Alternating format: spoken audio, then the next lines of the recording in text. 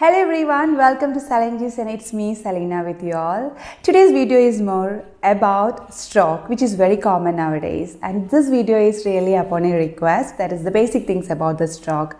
I have an expert joining with me to tell more about the stroke. And if you have not subscribed to my channel, please do subscribe to watch more videos on health related aspects. Hello everyone. To know something about stroke is very important because stroke is very common nowadays. I have an expert with me, that is Dr. Harsha Bhatia. She's a neurologist and I love to hear from her about it, and you too will love that. Thank you, Dr. Harsha, for being with me to tell more about stroke to the public. Thank you, Selena, for inviting me for delivering this. Can you just explain in a simple way what is exactly stroke? Everybody, common layman person, is aware of it. What is heart attack? Not many people are aware what is brain attack. So brain attack is just a mimic what happens in the heart, it happens in the brain. So brain attack means, or a stroke means, when a portion of the brain does not get a proper blood supply or it loses its oxygenation and nutrition. So for the general people, when the brain does not get a proper blood supply, it thrives for the nutrition, that is a stroke. Okay, you well explained that. So as you explained that the stroke is because of lack of blood supply. So what is the cause for this? Why the brain is not getting the proper blood supply? Okay. There are two types. Like if we classify the stroke, it can be classified into two types. One is ischemia and one is hemorrhagic stroke. So what does ischemia means? Ischemia means when the portion of the brain does not get a proper blood supply. Now suppose this is an artery. Now if the artery gradually gets narrowed and the portion to the which it's supplying does not get some blood supply, so that is called ischemia. The second type of the stroke is hemorrhagic stroke, which is present in around 20% of the cases. The ischemic stroke is more common than the hemorrhagic stroke. So hemorrhage means like this is the blood vessel and it ruptures. So there's a blood all around the portion, and that portion of the brain stops functioning because it is not getting any supply, nutrient supply or oxygenation supply. So in technical terms, we divide stroke into two types, ischemic stroke as well as hemorrhagic stroke. Okay, thank you for that. We all know that the brain is controlling the whole part of our body, but people, especially the layman, can't distinguish the signs and symptoms of stroke from other symptoms. So can you just briefly tell about it? Anything which will happen very suddenly. So it's sudden onset.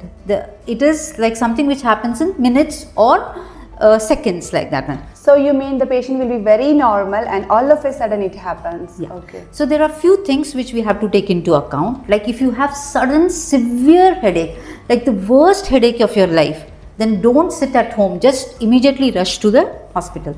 Then you have sudden weakness or numbness on one half of the body, like you were writing something and you're not unable to hold the pen, or you feel that this hand is suddenly become numb. Okay.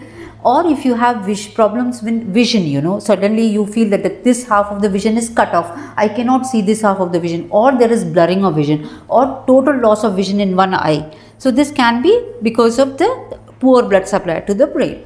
Or you feel that you have suddenly developed difficulty in walking or difficulty in like balancing, or you feel that you have suddenly started seeing double vision, like that one. Or the last thing is when you have difficulty in speaking, or if I am speaking, you are not able to understand what I am speaking, or your speech has suddenly changed. We call it as like somebody is like drunk and then he's speaking like that. So there is a mnemonic for that one to remember for all the common people. It's called be fast. Be fast. Okay. Or in simple terms, you can remember only fast also. So I'll just try to explain what is be fast. B means balance. When you feel that there is suddenly loss of balance. Or E stays for for loss of vision, or you have some blurring of vision, or you have feel cut off vision. Something related to eye. Okay. Yes. And then F means you have like face, with the face is drooping to one side. There is an asymmetry of the face. Suppose if you see, maybe what happens, like if I develop stroke, I might not be able to know that this side of my face is weak. But if you notice that in some of your relative or your friends, that the face is drooping to one side when he is smiling or when he is eating, then definitely this is a sign of stroke. So we were on the FAST, so F stands for face, A stands for arm. Suppose if you keep your hand like this and the patient's arm start drooping like this, so that means that he is developing weakness. Or if the arm goes and turns like this is a normal one, and suddenly if the arm turns to one side, like we call it as pronation, then this can also be a sign of weakness. So that's losing the muscle strength there. True. And then the last one is the speech one. So face, arm and speech. And then we have the last T, which we call it as time, because time is brain, you know. So the moment you feel all these signs are coming up, just don't wait, just call ambulance. So as we understand now what are the symptoms we have known, it's also very important that we should make them to reach the hospital without loss of even a single minute. True. Why we are telling that if it's delayed, what is the complications for the patient? Okay. You know, somebody said first the time is money, and then something came, time is heart. Now we really say time is brain, because more it's, you know, earlier we salvaged the portion of the brain, the more the functional will be the person. Suppose, you know, it was the olden times when we used to say, okay, patient has got stroke, give this one and then go. We used to go away. That is really criminal offense these days. The moment we recognize that this is a stroke, rush to the hospital. Within 4.5 hours, we have an injection which can be given to lyse the clot. So we call these things as clot buster. So suppose if you reach to emergency, we found that this is ischemic stroke. We know that the blood vessel is already blocked. Now we have to remove that clot which has caused the blockage of the blood vessel. So those clot blusters or thrombolytic agents, we call them, can be given within 4.5 hours of your reaching to the hospital. So once, suppose the blood vessels, we lyse the clot and the blood vessel is now open again. So the brain will regain its function very fast. So that is why we say time is brain. Do not waste your time. So in that case, patient will be recovered with less deficit, or maybe he will recover completely, you know. Yeah, we have seen lot of patients recovering 100%, you know, if it is given properly in time. Though from your words, like I can realize that it's also a kind of lifestyle disease compared to like other conditions. Mainly it's common nowadays because of our lifestyle. So what is your suggestions to the public that they should be alert to avoid this attack? So we can divide these risk factors as modifiable and non-modifiable.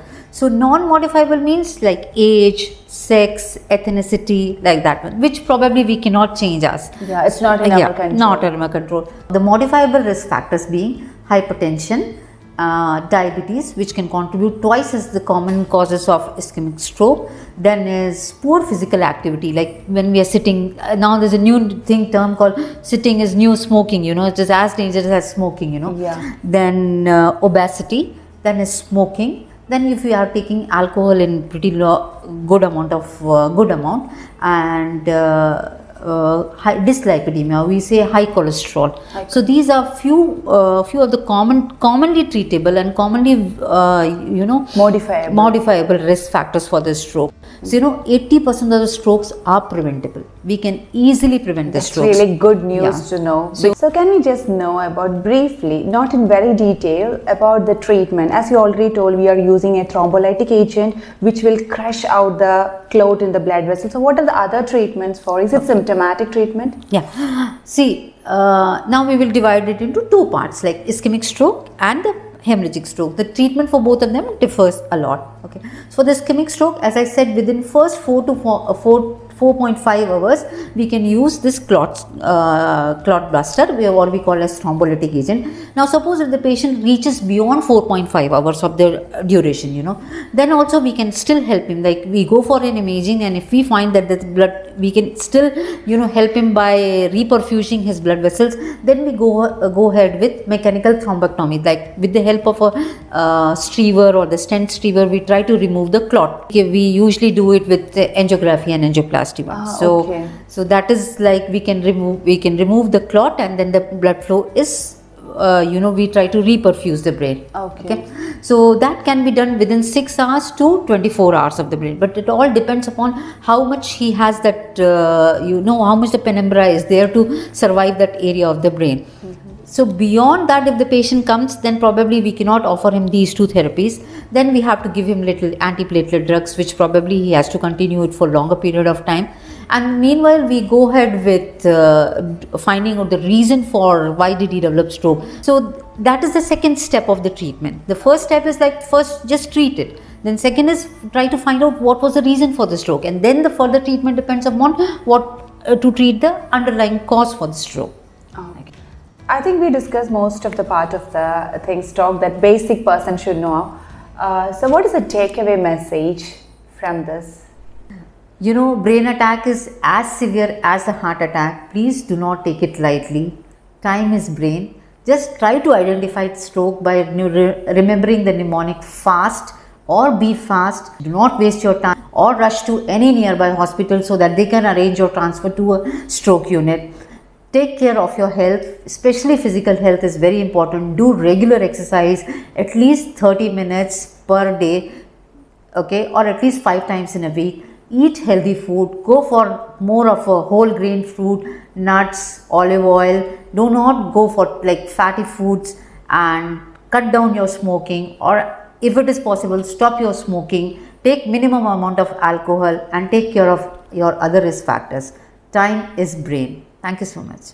Thank you so much, Dr. Harsha. So it was great to talk with you. Thank you so much. Thank you, Selena. You're doing a great job by spreading the awareness. Thank you. It's a great thing, you know. So, as we all know that our health is our wealth, so we all will take care of this and also absorb the very important messages that shared today in this video.